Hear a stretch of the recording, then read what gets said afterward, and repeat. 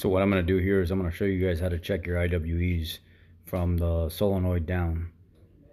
Basically, I grab the tire here and I move it with no vacuum on the system, and you see how the CV axle is actually moving with the tire.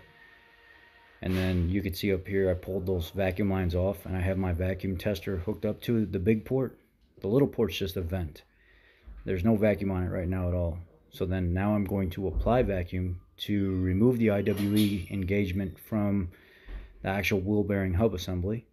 So I've got vacuum applied, and now I'm moving the wheel and it's free spinning. No axle movement at all. That means that IWE is holding vacuum, it's disengaging. And now I look back at my gauge and I monitor it. Nothing's bleeding off. That IWE diaphragm is good. So then I bleed it back off, and then I grab the wheel and spin it again. The CV axle is now moving exactly with the wheel. The IWE is engaged. So that tells me that IWE is good. Now I'm going to go up to the firewall and pull the top port off of the solenoid.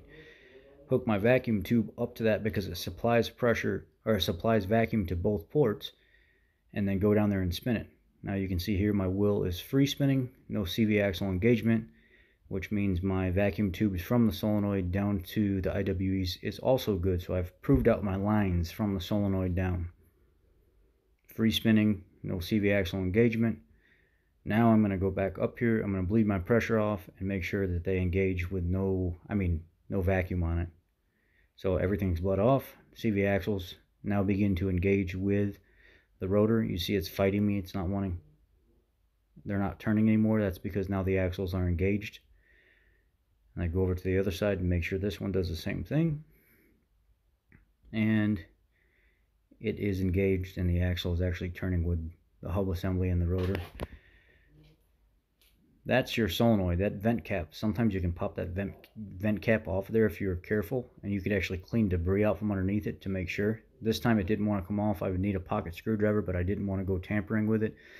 Sometimes I'll tap on it and jar it to see if I see any debris coming out from underneath that vent cap. And there's your supply line. There's your part number there, 7 or FL347A768AC. That line is the supply line from the booster in the vacuum reservoir. It goes over and it ties into the main vacuum line coming from the engine to your brake booster. When you typically do a repair, you replace all this. During normal operation, there's vacuum applied to those IWEs all the time. That's what disengages them in two-wheel drive. Sometimes in two-wheel drive, you'll hear a clicking sound coming from those front left or front right hub assembly, and that's because those IWEs are bad. There's a hole in the vacuum line, or the vacuum solenoid itself is not doing its job. So when we go to do a repair, we will replace the line with the little white check valve. We'll replace that. Sometimes we'll also replace the vacuum solenoid as well as an IWE. That's one of the diaphragm engagement mechanisms on both front wheel.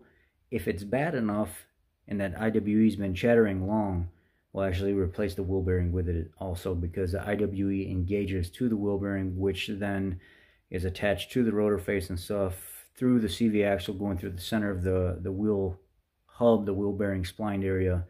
So this is a quick way to check your IWEs and make sure they're not leaking, the diaphragms aren't blown out, and that they're actually working properly, and then how to check your lines from the solenoid down. Thank you guys.